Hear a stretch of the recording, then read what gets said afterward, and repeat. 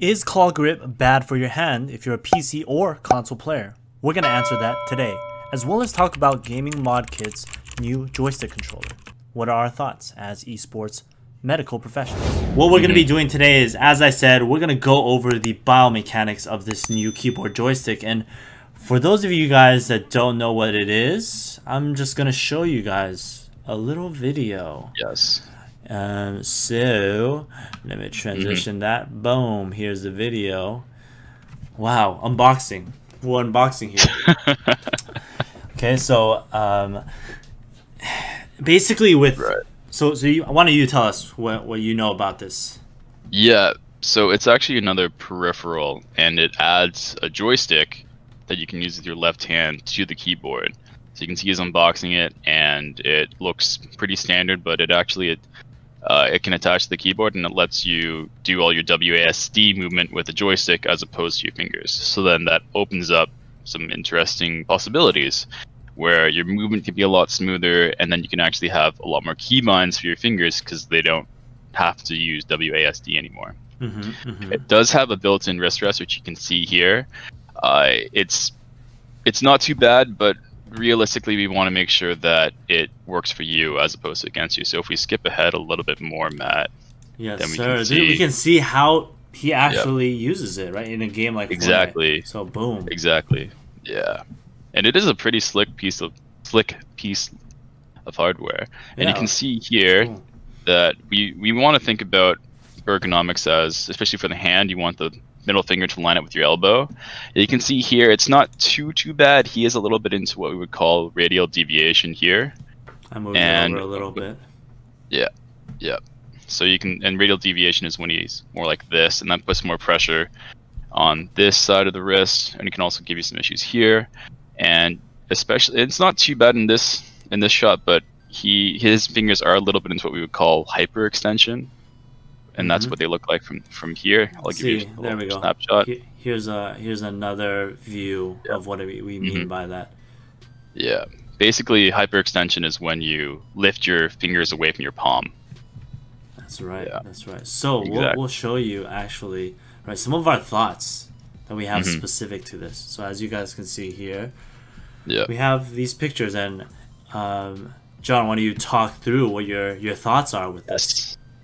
So I like his positioning a lot more in the lower picture. You can see that on the top picture, his fingers are actually really raised away from the keyboard, which means that he's having to strain to really get that range. And what the problem with that is muscles like to be at a certain length to function at their best. And when your fingers are raised up that much, you don't really have much more left to go as far as range goes, which makes it difficult to actually move, and it puts more pressure on the structures involved too. So that's likely because, at least from this angle, it looks like he's trying to rest his hand on the hand rest there, and really trying to use it. Yeah, exactly, trying to get that transverse distal arch onto it. But when he's floating it, it actually looks a lot better. So in the lower picture, you can see that he's not trying to strain and get onto the hand rest, and his fingers actually look a lot more relaxed. His radial deviation actually looks better too. And so I don't think this peripheral is bad or negative in any sense. You just have to make sure that you're still thinking of the right ergonomic principles and really making sure that your thumb, especially because you're going to be using that a lot more, it's in a really good condition. So for example, when you're using a keyboard, the motion is really flexion and what we call abduction, which is this movement. So it's moving this way and this way. Whereas with the joystick, now you're moving it in every direction. So now you're also doing extension, which is this motion here when you bring your thumb away from your palm, and as well when you bring your thumb like this towards your palm like that. And you can see the graphic that Matt has up here. So instead of just using those 2 planes of movement, now we're adding 2 more. And that is obviously more work for the thumb to have to go through those motions, and you have to make sure that your thumb is ready for it, because we haven't seen any injuries yet, but we expect to see some that are very similar to our console players like Melee or other fighting games. So What does all that mean? It means that you can use this joystick keyboard and probably do very, very well, but you have to make sure that your thumb is ready for the extra stress that you're putting it through. So why don't we show you what we think would be very helpful. So an easy one is the adductor stretch. So you can make a nice L, and you can see actually some of the muscles that Matt's putting up. But here, you make a nice L with your thumb, and you just pull it down. Make sure you're avoiding any sharp pain with all these movements. Aim for about a 30-second hold. Do it 3 rounds, and you want to do these stretches after you've done some activity with your hands, either gaming or typing, any of that stuff. Then it's called thumb in the hole, so you actually put your thumb in your palm like this. Thumb in the hole! And then you just bring it down. Thumb in the hole! You feel a nice stretch through here. If someone isn't screaming thumb in the hole, you're not doing the stretch properly, so make sure that's you have that happening. And then finally the wrist extension stretch. So you just pull the thumb back. So I'm actually pulling it this way. Yep. Yep. Towards my face. And you should feel a nice stretch through here. Then Matt's going to show you all the strength ones. So the first one. All right. The first one is what? The stress ball or ulti grip squeeze. Boom. We got a stress ball, looking like a little egg over here.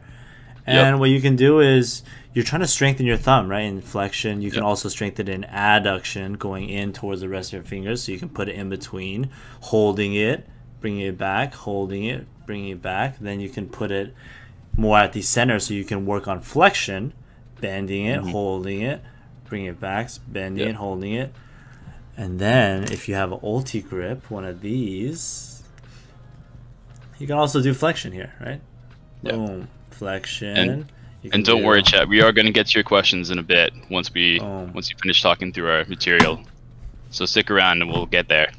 Don't you worry. You can also do thumb circles, right? Because when you're using that joystick on the left side, you're going to be moving your thumb in every direction, right? So you can draw these big circles, so you begin to develop the endurance and appropriate control to be able to use it for extended periods of time. Right, so Jonathan did a great job helping you guys realize that, you know, even though we are shifting to begin to use our thumb a lot more in terms of directions, right? Let me just go back to the drawing here. Yes.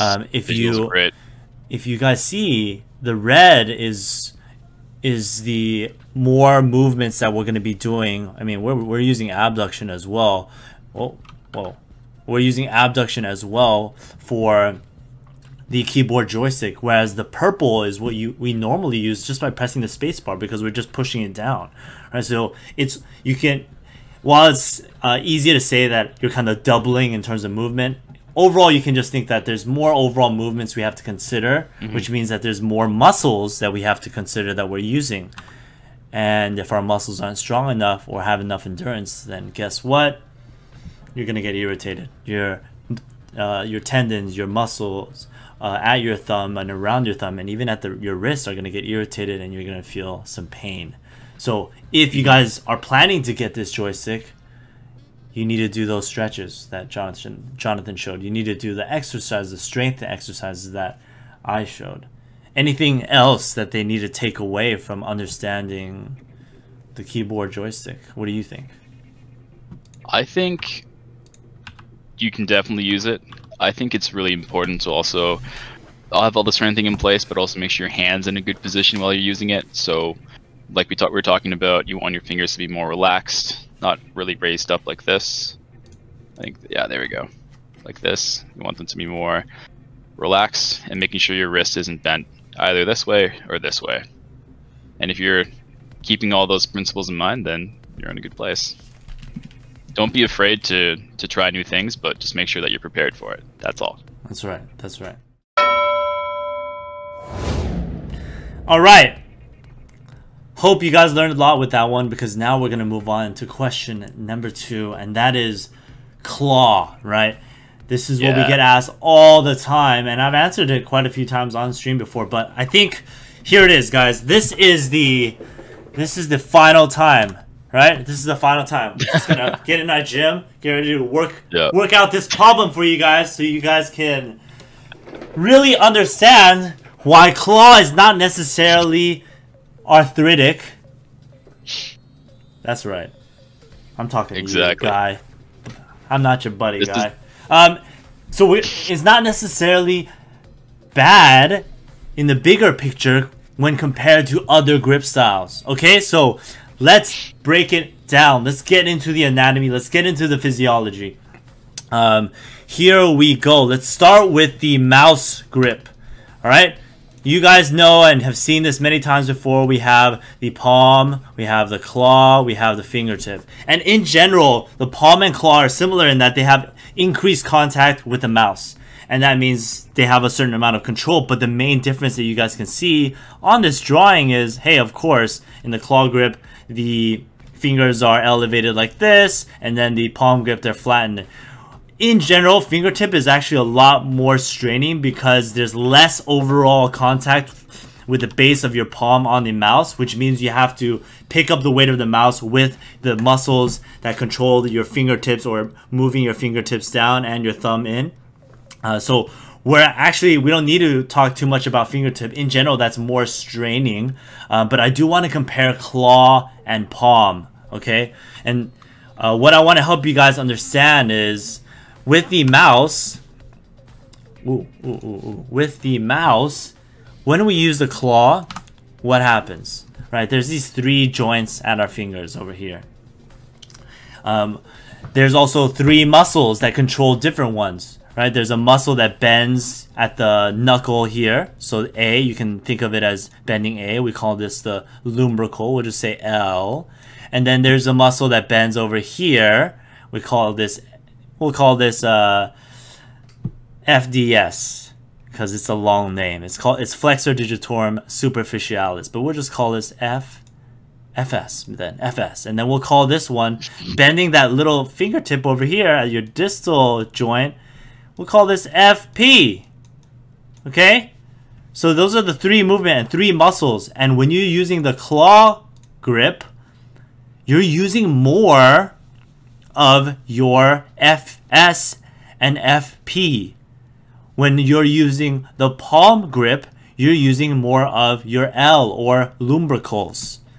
Okay, so hopefully that makes sense to you guys. They're, in terms of anatomy, they're based in different parts of your hand. FS and FP start here in the forearm, whereas L starts here in the hand. And if we do somewhat of a analysis into where the stress goes, I've made this beautiful little table here for you guys to see. Let's assume that in one game of, I don't know, Fortnite, you're clicking 1,000 times, okay? And you're using the palm grip.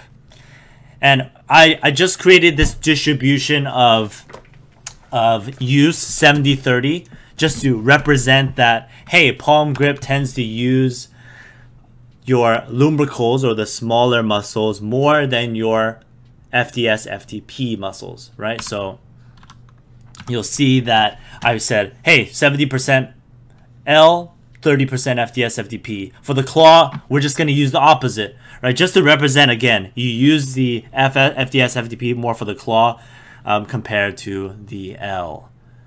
And if we calculate it out per action, that means, hey, in the palm grip, you're using those small muscles a lot more, right, than your larger muscles, the FDS, FTP. So the lumbrical has to do 700, whereas the FDS, FTP does 300. And then vice versa for the claw. So what we're thinking here is that if we just compare the difference between the two, claw will use those bigger muscles. Isn't that surprising? Claw will use the muscles in your forearm. But those muscles tend to get irritated, or those tendons tend to get irritated more in a lot of the gamers that we treat. Right? When people use palm, even if they use claw too, you are definitely using the smaller muscles of the hand. But we almost never see pain develop deep in the hand over here. really, it's very, very rare. And the reason why is if we look at the anatomy, there's a lot more circulation in that area, right? We can compare the actual anatomy, right? Which area, which has more artery supply that helps with recovery. Boom, you have all of this in the hand versus, you know, just a few arteries that supply some of the muscles in the anterior forearm. So that might mean, who knows if it's a direct relationship there, but it might mean that the forearm muscles might fatigue a little more quickly in the claw grip. That leads to, you know, a potential risk of irritating those tendons, which is, you know, definitely what we see in the actual when we are treating gamers, and that pain is typically at the wrist. It's never in the hand. So hey, you can say that claw might overuse this area more, or might use these muscles more, but because they're larger muscles, they can also handle a lot more in terms of stress compared to the smaller muscles of our hand, right? So there's that kind of mini trade-off you can think about. Hey, this is a bigger muscle, it's being subject to more stress during claw, but during the palm there's more circulation and they're smaller. Even though they have less tolerance to stress, they recover more quickly. So hey, which one is really better, or which one is really more of an injury risk? And I would say what we're doing right now is we're zooming in. We're zooming all the way in, right? We're zooming into the big picture, whereas we're only looking at the ergonomics, right? We're only looking at this piece of the pie. Whereas, guess what? In esports health, the entire piece of the pie considers your physical conditioning, considers your lifestyle and habits, right? So you need to have the conditioning to support the amount of actions that you're doing in game. So hopefully you guys can see, we've often focused so much on these small details in this stupid small piece of pie. Whereas if we just paid attention to 80% of the pie, with how much we condition our wrists, if we stretch, we allow for more recovery, if we take more breaks at appropriate times, anchor it through our day, then we don't even have to worry. We can use whatever grip that we want. It doesn't matter if you use claw or palm. And even though, yes, it might be more strenuous on the larger muscle of your forearm, so what? I have the endurance to handle 10 hours of gaming. It doesn't matter that I'm overusing my FTS and FTP. Okay, so hopefully that settles that debate for the claw. And if there's anyone here that doesn't agree, I'm always happy to help you understand a little more or clarify anything that I might mean. I know there was a lot of biomechanics and anatomy and physiology there that might not have been directly clear. But now let's move on to the claw grip, right? The claw grip on your controller. And you can see the claw grip. What's the difference? What do you guys think is the difference here? In the standard, you're using the thumb for all these buttons, right? Thumb for all these buttons. And then for the claw, you're using thumb for half, index for half, thumb for half, index for half. You guys seeing where I'm going with this, right? Thumb for half, index for half. All right? The difference in movements that we make, right? As I described before in John's section, when we use the thumb a lot, we're doing all these four movements and we're straining the muscles of our hand on both sides, right? We have muscles on both sides of our thumb. Here we have muscles here, we have muscles here that control our thumb doing all those motions. And then we also have the tiny muscles in our hand here that move into abduction and adduction, which means that it moves to allow you to press your button with the index finger here. Right, you're moving it closer to the Y, the X, the whatever, all these buttons on the side. And again, guess what, guys? I have my little calculation table here, right? Because we're all about math. We're all about having some evidence to support this. This is just an example. Again, if we assume in one game of Melee that it takes there's 100 actions. And I'm just gonna delete this, delete. If there's 100 actions, And in the standard, guess what? These 5 buttons, 1, 2, 3, 4, 5, you're using all thumb. Correct? Yes, correct. Good. And then for, right, these buttons. For claw, maybe you're using C stick and B for your thumb, and then these 3 with your index finger. So, let's say we just create a random distribution for both situations. For YXA, 60. For B and C stick, 40. If the physical consequences for standard, whoa, thumb has to work pretty hard here. It's no wonder why people get a lot of thumb pain, right? And then for claw grip, they might not, right? They might not deal with a lot of thumb pain because it's split into the interossei, or those smaller muscles here. So is claw grip worse for you? What do you guys think? What do you think, John? Is it worse? Well, I mean, if you just look at the numbers, you might think one thing, but realistically, it's not. Claw grip is totally fine, but you have to make sure that your conditioning can handle this extra force you're putting through your joints and your muscles. That's Exactly, right? We always need to zoom out. Zoom out. Stop looking at this tiny piece of the pie. Everyone's always so focused. Oh my god, sensitivity. Oh, DPI. Oh, hold on. I need to have the actual reaction of myself. Oh my god, DPI. Oh, who cares? All right, look at the bigger picture here. Use your effort in the things that matter more. Choose the DPI that allows you to perform well. Right? If you can perform well with lower DPI, then use it. But just make sure you have the appropriate physical conditioning. You take enough breaks to support that. All right? So, boom! Myth busted. Myth is busted. And, you know, hopefully you guys have a better understanding of why this discussion or argument of claw grip is, oh my god, this is one worse than the other. It's just a small piece of the entire pie. You need to think big picture. You need to zoom out and realize there are other things that I can do to ensure that I have better overall health. Alright guys, that was all. Remember, you can always check our Patreon if you need some individualized help.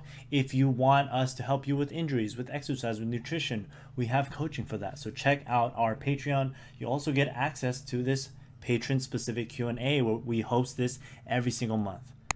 Don't forget guys, hit that like button, hit that subscribe button, and I'll see you guys soon.